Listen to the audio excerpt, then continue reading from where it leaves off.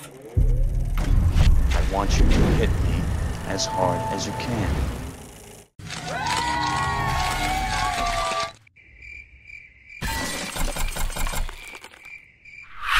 His energy level is unimaginable, his voice is unforgettable, and his sense of humor is unbelievable. Chris Tucker is one of those actors that when you think of him, you think of a vast filmography full of many great films, filled with action, comedy, and drama.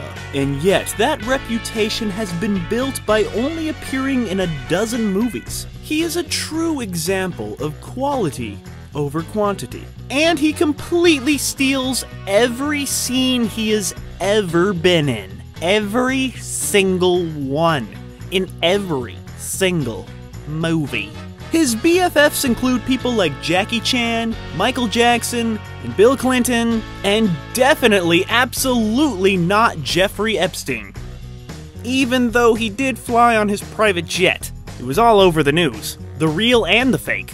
And it looks really bad. But he never flew to the island, just to Africa for a charity thing. And there is absolutely no evidence connecting Chris Tucker to any of Jeffrey Epstein's criminal activities. So that's really good. Or that of Michael Jackson, if he did any criminal activity, depending on what you think. Okay, I'm just saying that sometimes his name appears next to controversial figures. But it does not seem like he had anything to do with any of the icky stuff that any of those controversial figures are associated with. You don't know who you messing with. Don't knock that yellow.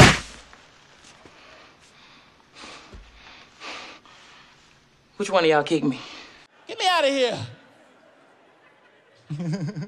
In fact, Chris Tucker seems like the real deal. An all-around nice guy that hasn't let the glitz and glamour of Hollyweird control him. So now that we got that scandalous elephant out of the room, let us talk cinema. And Chris Tucker has truly left his mark on the art form. Like I said, he is not in very many films, but most of the films that he is in have gone on to have some sort of major pop culture impact. Or at least a silly catchphrase. But lately it seems like we haven't seen much of this fast-talking, joke-spitting funny man. Which led me to ask myself one simple question. What the f*** happened to Chris Tucker? I don't give a fuck! So now let us just sit back, relax, chillax, and enjoy this in-depth examination of the life and career of Mr. Chris Tucker.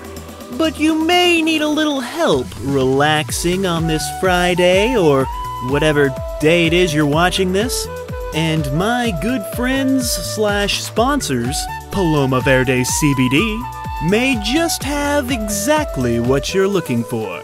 Legally. That's right, moviegoers! Visit PalomaVerdeCBD.com for all your CBD needs. Get 25% off everything in their store when you use promo code JoBlo. Once again, visit PalomaVerdeCBD.com.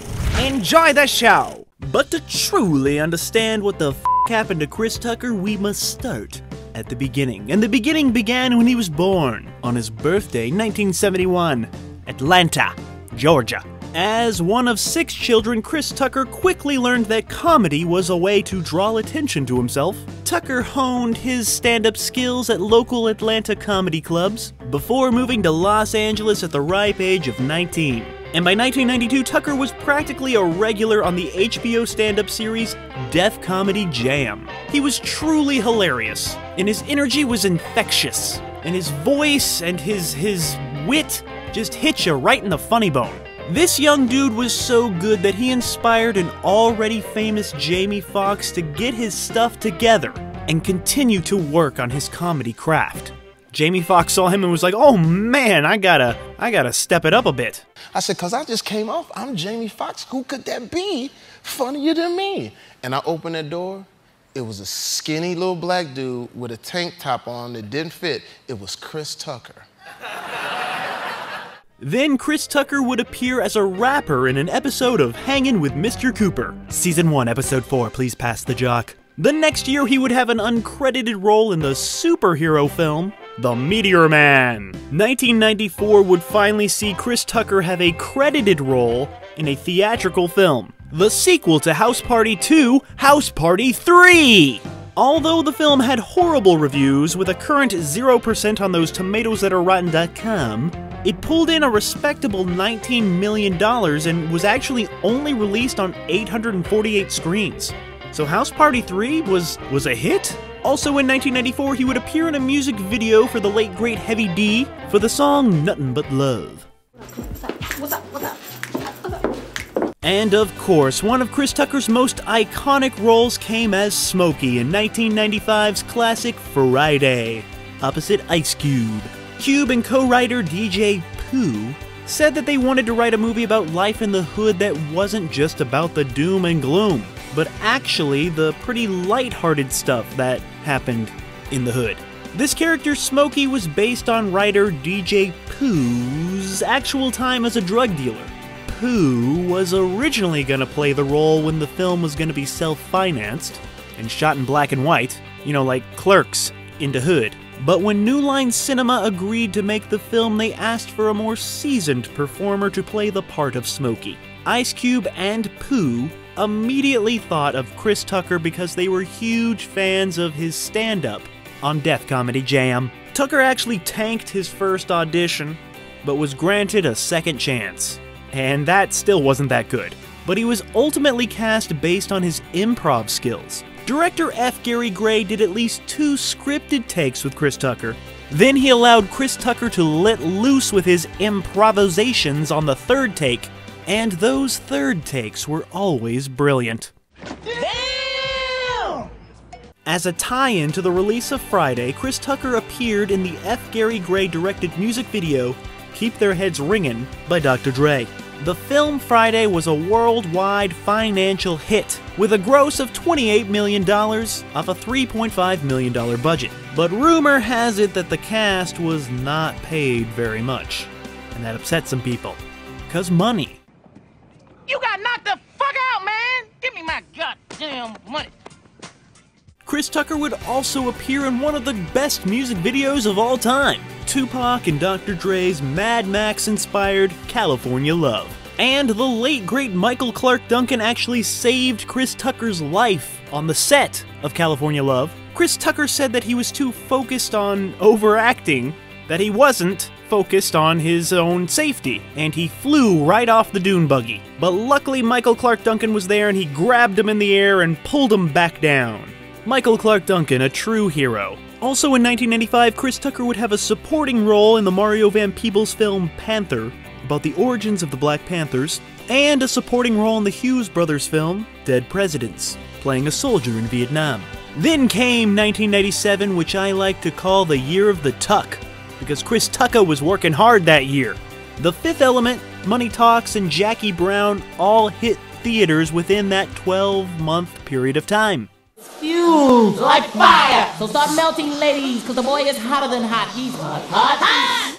First, there was The Fifth Element. Chris Tucker would make the big leap to the big budget blockbuster with this one, with a very memorable supporting character. Yeah, wow, he's in this one, whoa. His character definitely adds some spice to this already spicy movie.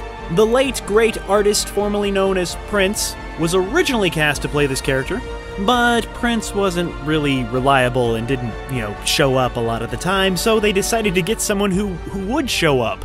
And Chris Tucker showed up. That's half the battle. Showing up. Funny enough, Prince and Michael Jackson were the influences for this performance of a motor-mouth outer space radio host. And at the time, this character seemed kind of weird. It was like, what? Why is he famous? Why would this guy have an audience? But now I look at this character and I basically see them predicting the modern day pop star / social network influencer. I mean, Chris Tucker is basically like that Lil Nas X fella mixed with that Lady Gaga lady who's just live streaming. Like, this is the modern day celebrity right here. We are living a Chris Tucker joke.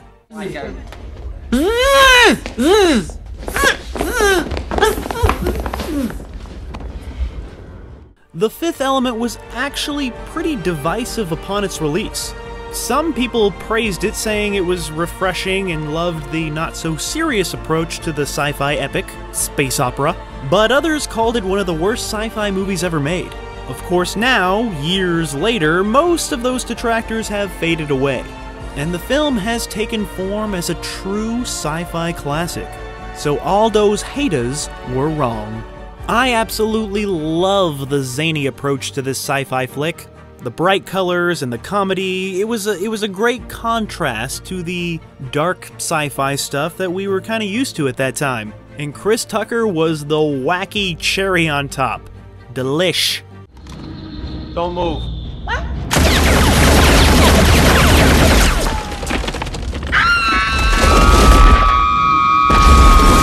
The film cost a reported $90 million to make, and in the United States it only pulled in nearly $64 million, but the real success came overseas, where it made an additional $200 million, remaining one of the highest-grossing French films ever made, until that Untouchables movie beat it.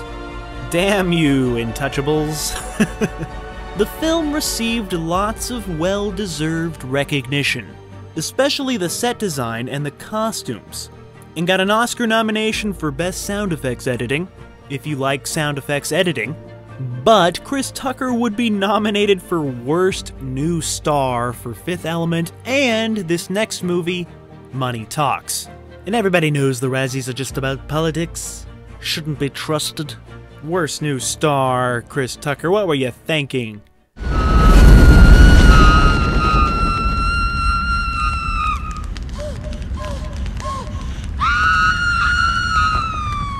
So yeah, Money Talks. Chris Tucker plays a fast-talking hustler on the wrong side of a local mobster, and Charlie Sheen co-stars. Chris Tucker is just one of those guys who's perfect for the buddy comedy.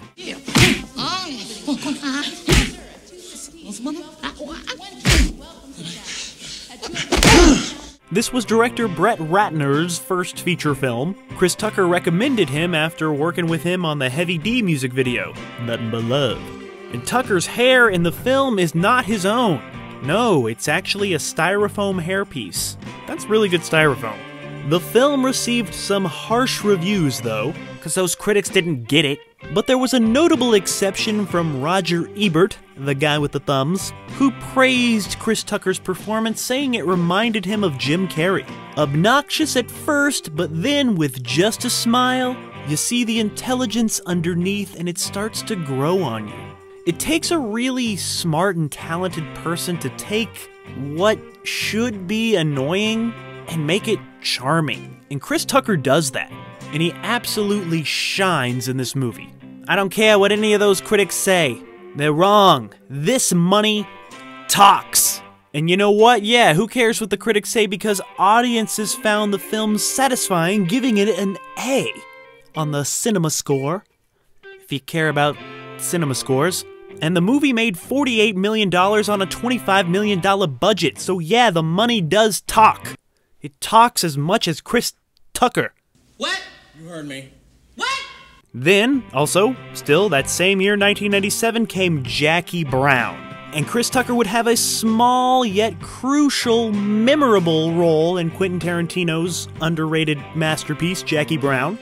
Jackie Brown is actually the end of an era for Chris Tucker. This was the last film he made before he became a born-again Christian. So basically, this was his last film to feature strong R-rated material. He says that he would never do a film like this now.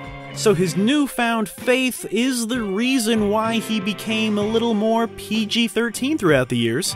And you know what? It kind of helped, because his next film was Rush Hour, and that was like the biggest thing ever. Hey, you said 10 minutes. Hey, motherfucker, you like to hit my goddamn head! So after the success of Money Talks, Brett Ratner was quickly scooped up to helm Rush Hour. At the time, Martin Lawrence was attached to star with a $34 million budget that the original studio, Hollywood Pictures, balked at, and put the film in turnaround. Enter New Line Cinema, who had made Money Talks with Ratner, and with that film's success had nothing but confidence in young Brett Ratner. But after all that time, Martin Lawrence had moved on, and Brett Ratner could only think of one actor who could match up to the fast-kicking Jackie Chan, the fast-talking Chris Tucker. And it was a match made in movie heaven. Critics and audiences agreed. The pairing of Jackie Chan and Chris Tucker was a perfect recipe for a kick-ass buddy cop movie.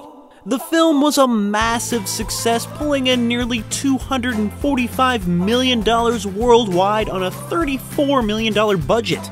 Jackie Chan actually says that he's not a very big fan of the first film, saying he doesn't like the way he spoke English in this one, and he could never understand what Chris Tucker was saying.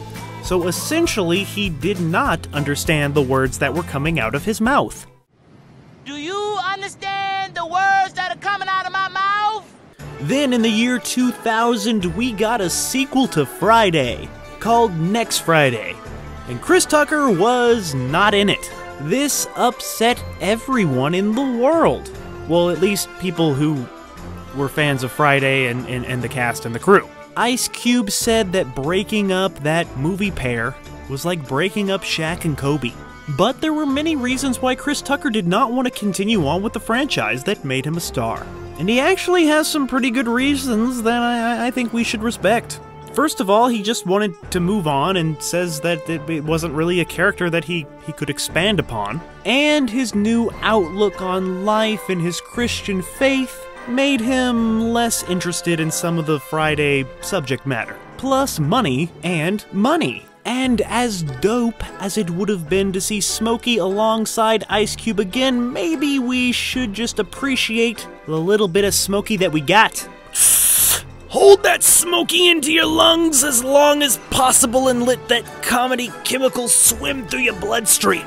And I think that it's very possible that too much Smokey could have ruined the high. He also turned down the Chris Rock role in Lethal Weapon 4, and Jamie Foxx's character in Oliver Stone's Football Madhouse, Any Given Sunday. Chris Tucker's next movie would not arrive until 3 years later, with the highly anticipated sequel, Rush Hour 2.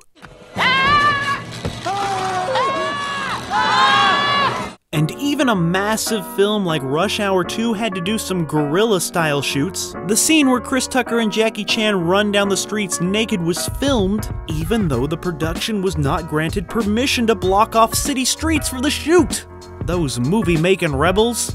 Critics found the sequel to be a simple repeat of the first one, with the action lacking intensity and the jokes lacking freshness. I don't know, I thought it was okay. I liked Rush Hour 2. Of course, the audience did not seem to mind any of that, as Rush Hour 2 became Chris Tucker's highest grossing film ever, making over $347 million worldwide on a $90 million budget.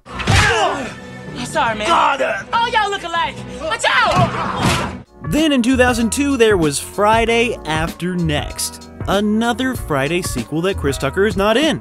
He would also turn down $15 million to star in Black Knight because he didn't like the script. And for a time, Hollywood tried to make him the new Pink Panther, but that didn't work. So Steve Martin jumped in and saved the day. In between Rush Hours, Tucker would appear in his BFF's Michael Jackson short film music video for You Rock My World in 2001, which also featured Marlon Brando and Michael Madsen. Because, you know, a Michael Jackson, Chris Tucker, Michael Madsen, Marlon Brando collaboration was something we all didn't know we wanted until we got it. And then when we got it, we didn't really know what to do with it. He would then work with Michael Jackson again in the real-life legal drama of Michael Jackson's real life.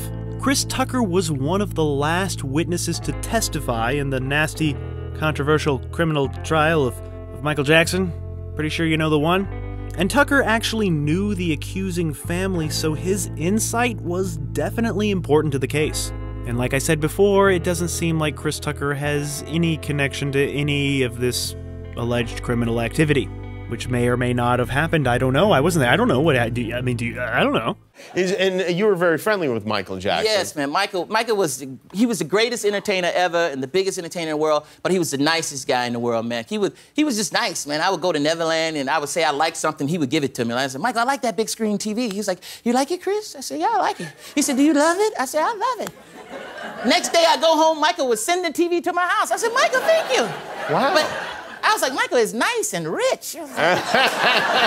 He would then appear in another music video. This time it was for Mariah Carey in Shake It Off, 2005. Then in April of 2005, Chris Tucker was arrested for reckless driving. He was going 109 miles per hour. And he got in more trouble for fleeing, not pulling over right away. Tucker claims that he was speeding because he was late for church. He pled guilty and paid the fine. Don't drive that fast, especially during rush hour. Speaking of rush hour, he did another one, Rush Hour 3. So we can go now? This will just take a moment. Welcome to Paris. Oh, shit. After a 6-year hiatus from the big screen, somewhat due to the fact that he was sick and tired of being offered similar roles, he refused to be typecast. Fans were clamoring for more Tucker, and they got it with this highly anticipated sequel. Threequel, I mean. The third one. Rush Hour 3! Tucker was paid a whopping $25 million to return to the franchise, making him the highest paid actor at that time. The highest paid actor. Wow. Reception for the film was lukewarm at best, with critics calling it another tired rehash, with no new ideas. And audiences didn't really like that Rush Hour 3 focused too much on the comedy, as opposed to the first two movies that blended comedy with action. Apparently there wasn't enough action in this one. The film would go on to gross a solid $258 million worldwide, though, but the film's budget had ballooned to $140 million, so it wasn't exactly the big box office success that the studio wanted. Brett Ratner himself even acknowledged that it would probably be impossible to make another Rush Hour sequel considering the high cost of getting him, Chris Tucker, and Jackie Chan back together. But who knows? But do we really need a Rush Hour 4? I mean, like, I don't know, 3's a good, solid number. Come on, Crouchy Tiger, don't hide that dragon. After another 5 years away from the screen, Chris Tucker made a triumphant return with a highly praised performance in the Academy Award-winning film Silver Linings Playbook. The film's cast was nominated for Best Ensemble at the Screen Actors Guild Awards. SAGs. Chris Tucker was a big fan of David O. Russell, so he requested to read the script. And he really liked it and he wanted a role, so Russell gave him one. And for me, this film showed a different side of Chris Tucker. A softer, gentle side that still had, you know, that Tucker spark, but it made me really appreciate him again, from a whole new light. It was like falling in love over again. He takes these roles that are just meant to be supporting players, and he amps them up to 11, and makes them something truly special. And his performance in this film is one of the best examples of just how great an actor Chris Tucker is. The film was a massive critical and commercial success, with everybody praising the chemistry between the entire cast. And that praise helped the film make $236 million worldwide, off a $21 million budget. Okay, we got it. We got it. Okay.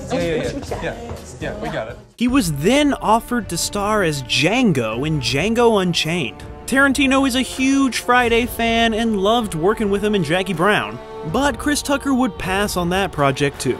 And of course, I'm sure it would have been great, but I just could not picture Chris Tucker as Django. But I'm not Quentin Tarantino. And he also almost reteamed with Brett Ratner again for the original concept of the movie that became Tower Heist. Before all of that Ben Stiller stuff, the original idea was basically a Black Ocean's 11, with Eddie Murphy, Chris Rock, Dave Chappelle, Tracy Morgan, Martin Lawrence, and Chris Tucker. And just reading the names of all those comedy legends is hilarious. Imagine seeing all of those names on one poster. Tower Heist could have been the Expendables of black comedians. Dang, I really want to see that now. But as you know, that never happened. But don't worry, we got Matthew Broderick, Michael Pena, and the girl from Precious. So yeah. That's it. I don't want you talking to me for the rest of the robbery. Then, in 2016, Chris Tucker would work with another highly skilled director, Ang Lee, taking on another supporting role in this ambitious war epic, Billy Lynn's Long Halftime Walk. This film was one of those films that was released theatrically with the highly divisive HFR, high frame rate. Some people say this takes movie watching to a whole new level, and some say it looks like it was shot on a camcorder.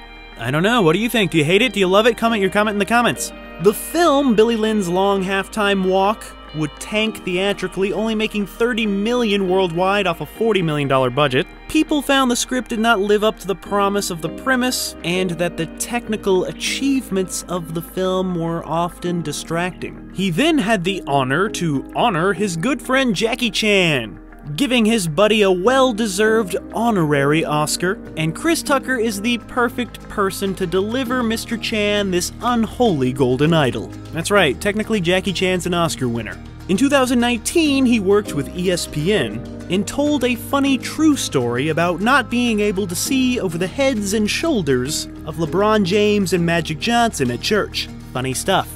He continued his work in the sports entertainment industry that year in 2019 by hosting the NBA Awards with Shaquille O'Neal.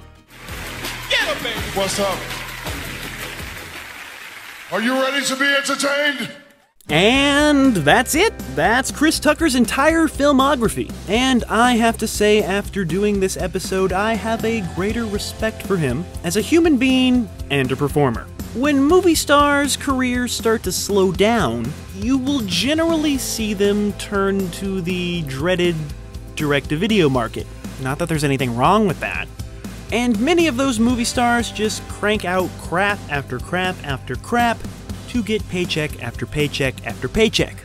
But Chris Tucker says that he absolutely loves his career and has no regrets. He will make a movie when he feels the material is right for him, never wanting to burn himself out. And he has honestly just said that he's quote-unquote really picky. Simple as that. He's a picky dude. And when Chris Tucker wasn't making movies, he was simply just living his life. He fills his time with his true passions, visiting Africa, which he says is his second home, and he still performs stand-up, even releasing a Netflix special in 2015. And Chris Tucker was actually planning a new stand-up tour before they decided to shut down the world. He did get in a little trouble with the IRS last decade, settling a few million in outstanding taxes, blaming poor accounting and business management. That old familiar song. But he's working to pay it back. Damn! His devotion to his faith, becoming a born-again Christian in 1997, made him more selective on his projects, and I think we should respect that. Because it means when you get a performance like in Silver Linings Playbook, you appreciate it so much more. And you know what? I feel that audiences would take the magic and the charm of Chris Tucker for granted if he just pumped out mediocre film every year. Funny yet meaningless crap year after year after year after year. He could have totally done it. And I'm sure there would have been a few good movies in there, but, others could have been not so good, and that could have ruined his legacy. You never know.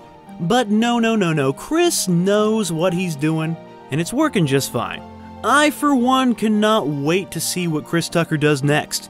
And yes, I have to admit that part of me does hope that there is another Rush Hour movie, and part of me really wants to see Smokey return to the Friday cinematic universe. But we should focus on what we have. My cinematic glass is half full of Chris Tucker, and I am so happy with what Chris Tucker has delivered. So nobody should give a f*** about what the f*** happened to Chris Tucker. How was it? Wow.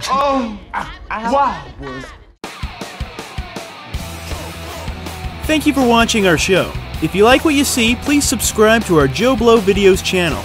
Tell your friends who like this sort of content, and turn on the bell to receive notifications for all our latest videos. We're an independent company, and we appreciate all your support.